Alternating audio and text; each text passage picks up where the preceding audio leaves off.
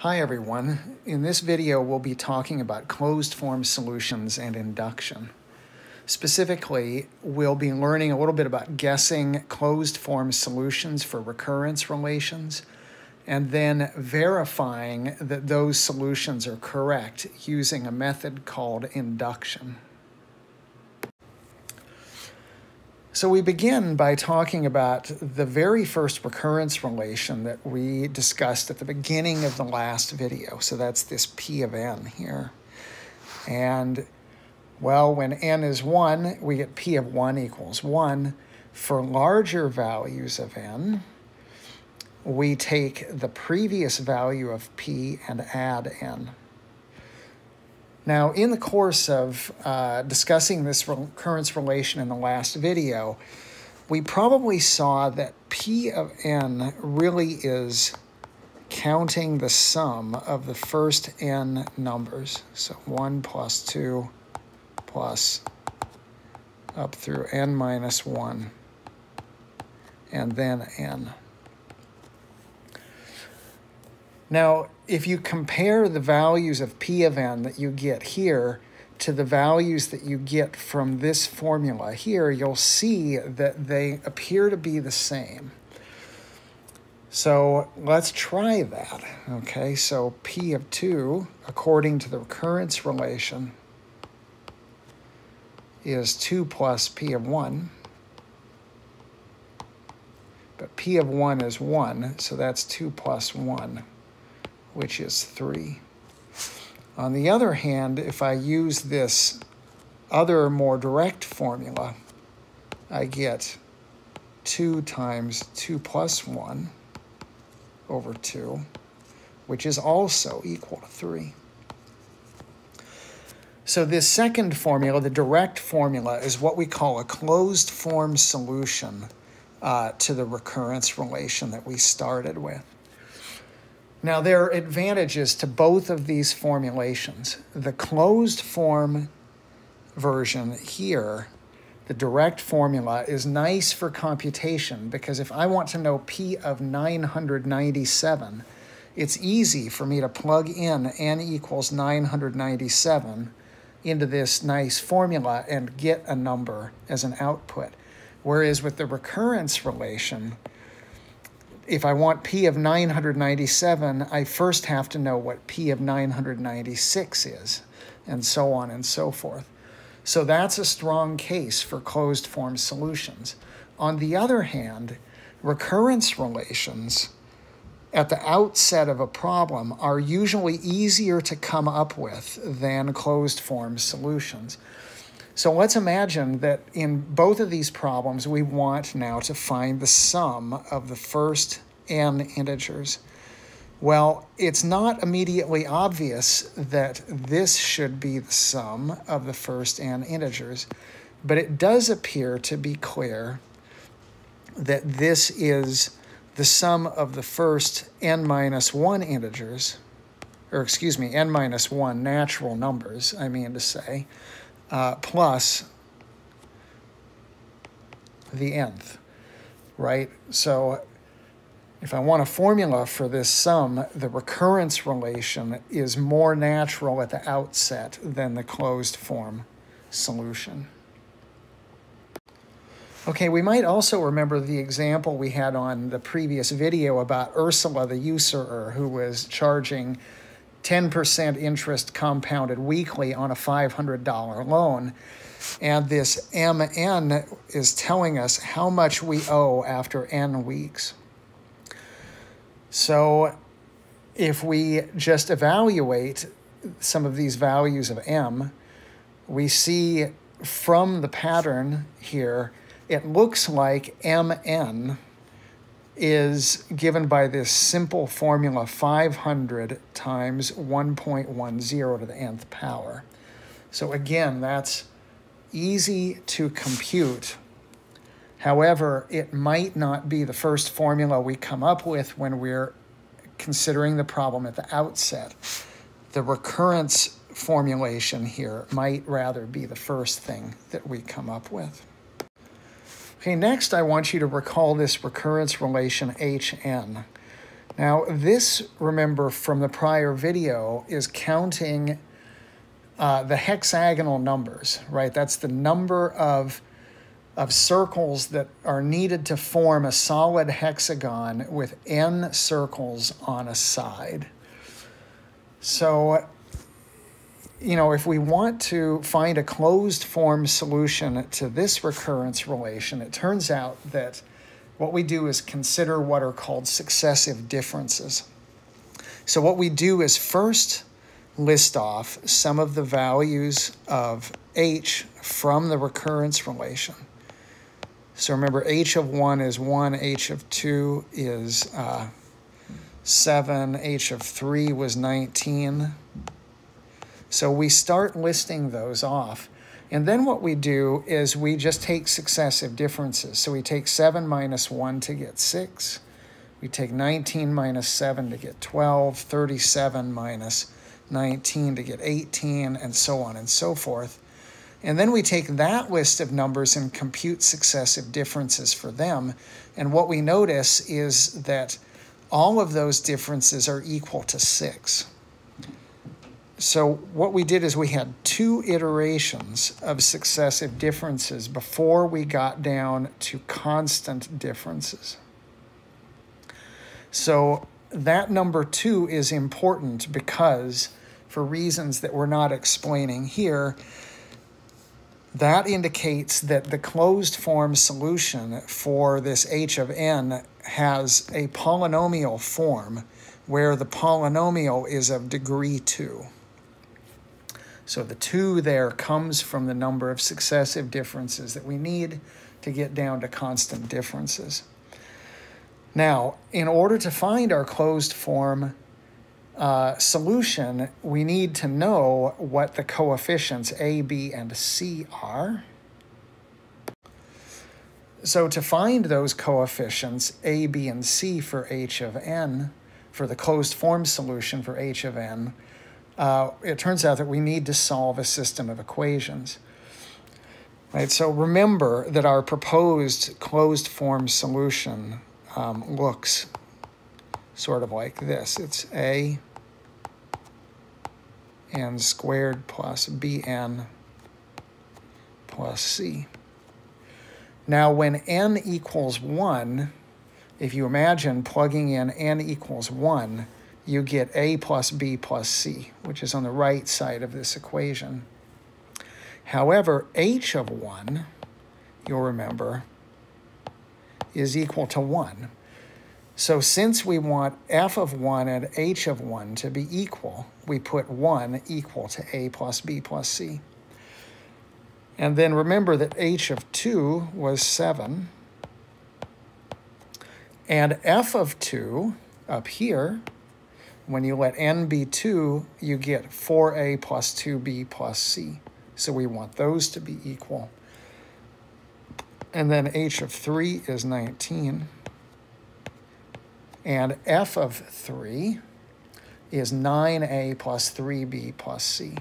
So now we have 3 equations in the 3 unknowns a, b, and c. And that allows us to solve for a, b, and c uniquely. It turns out that a is equal to 3. B is equal to minus 3. And c is equal to 1. So now those numbers, when we plug them in here, give this supposed closed form solution. So that is our guess for the closed form solution for h of n. Okay, now guessing is not enough because it's possible to be wrong. And so we need some method for verifying that our guess is the correct guess.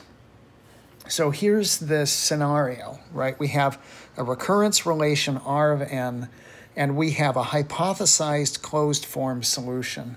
And what we want to do is show that R of n and f of n are identical, not just for n equals 1 or n equals 2 or n equals 3. We want that for all possible values of n. And so what we do is we prove this using a method called induction. So induction involves essentially two steps. The first step is what's called the base case.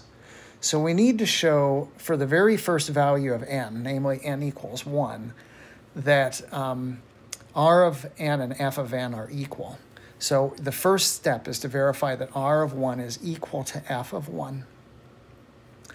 Then what we do is we imagine a value k bigger than 1.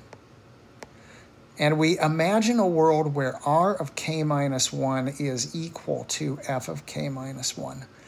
And then we use that supposition to show that r of k minus 1 equaling f of k minus 1 implies r of k equals f of k. So why does proof by induction work?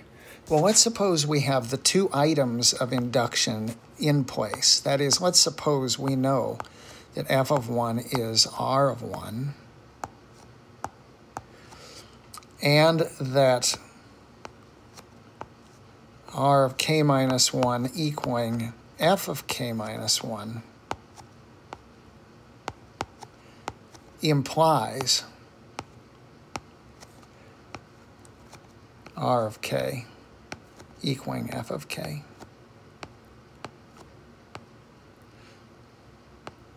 So let's suppose that we have these two items in place. Then why should r or f of n be equal to r of n for all n? So the answer to why that happens, it boils down to modus ponens, believe it or not. Okay, remember this modus ponens from our section on logic. Okay, suppose I want to know that f of 2 is r of 2. Well, I already know from my base case that f of 1 is equal to r of 1. And I know from my induction step that f of 1 equaling r of 1 implies f of 2 equals r of 2. So I have these two things in place. Then modus ponens tells me that f of 2 is equal to r of 2.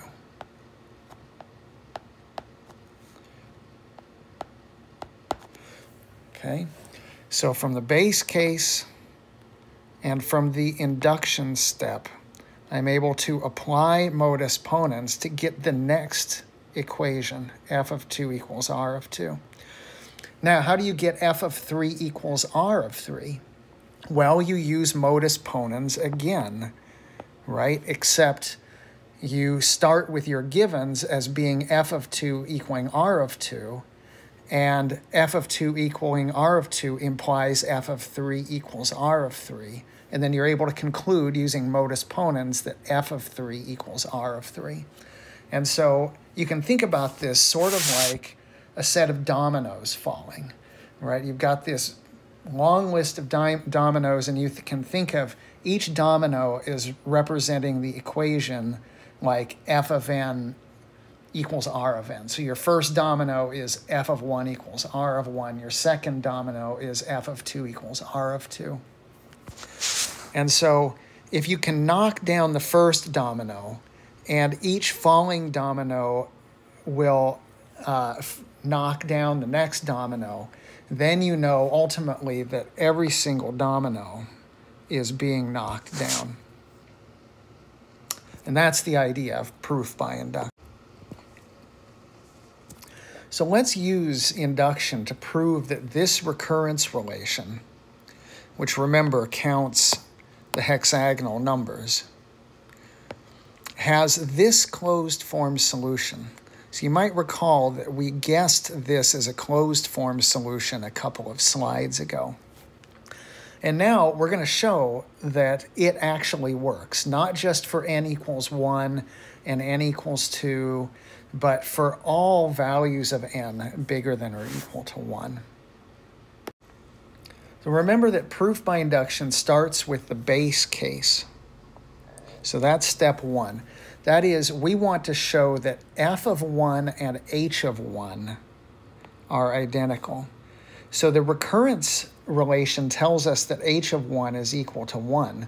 Meanwhile, when we plug 1 into f of n, remember here that f of n equals 3n squared minus 3n plus 1. Right? When we plug in 1 to f, we again get 1.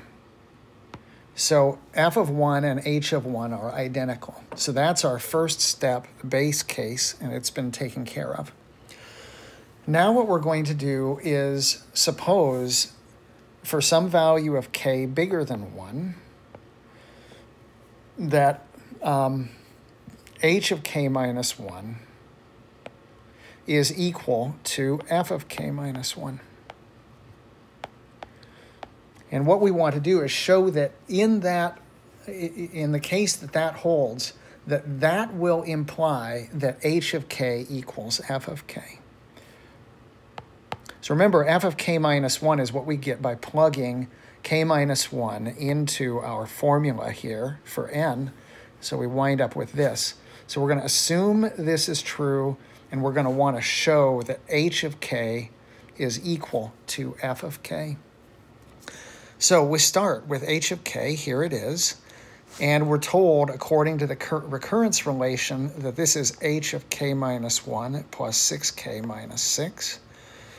But now we can use our induction hypothesis, right? Remember, we're imagining a world where h of k minus 1 is f of k minus 1.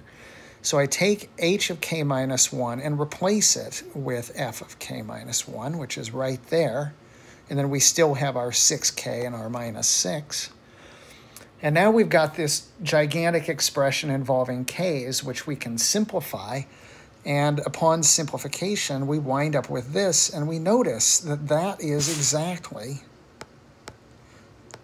f of k.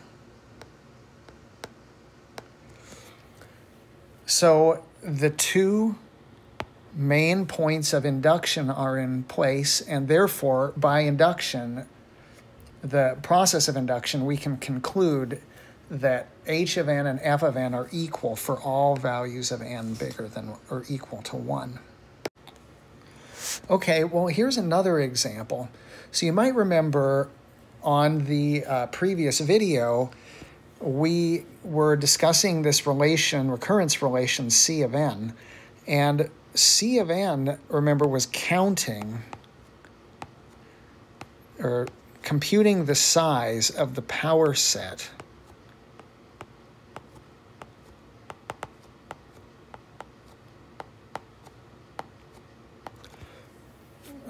of the set consisting of n elements. So you take a set of size n, you take its power set, and you count how many things are in that power set. And that's what C of n is. Okay, so you might remember that we came up with this recursive formula for C of n. And at the time, I pointed out for you that it looked like these C of n's were just powers of 2. And now what we're going to do is use proof by induction to verify that. Okay, so remember, our induction process involves 2 steps. There's a base case, and then there's an induction step. So the base case in this example involves n equals 0, right? So that's the very first value of n in this example. And remember, our goal is to show ultimately that C of n is equal to f of n for all n, bigger than or equal to 0, where f of n is this just power of 2 function, and C of n is the recurrence relation that we had on the previous slide. Okay, so the base case again involves n equals 0. That's our very first value of n. If you go back and you look at the recurrence relation, it tells us that C of 0 is equal to 1. Meanwhile, f of 0 is 2 to the 0, which is also equal to 1. And so C and f agree when n is equal to 0. So now we imagine k being some number bigger than 0, and we also imagine that c of k minus 1 and f of k minus 1 are equal here. So our goal then in the induction step is to show that under this hypothesis, it follows that c of k will equal to f of k. Okay, so we start with c of k. The recurrence relation tells us that this is 2 times c of k minus 1. But remember, by the induction hypothesis, c of k minus 1 is f of k minus 1, namely 2 to the k minus 1. So I can take my c of k minus 1 and replace it by 2 to the k minus 1. And then 2 times 2 to the k minus 1 is just 2 to the k, right? But that's f of k. So we've shown that c of k minus 1 equaling f of k minus 1 implies c of k has to equal f of k. And then that's the end of our induction proof. And so we're able to then conclude that c of n equals 2 to the n for all n bigger than or equal to 0. Okay, on this slide, the point is that not all good guesses are correct guesses.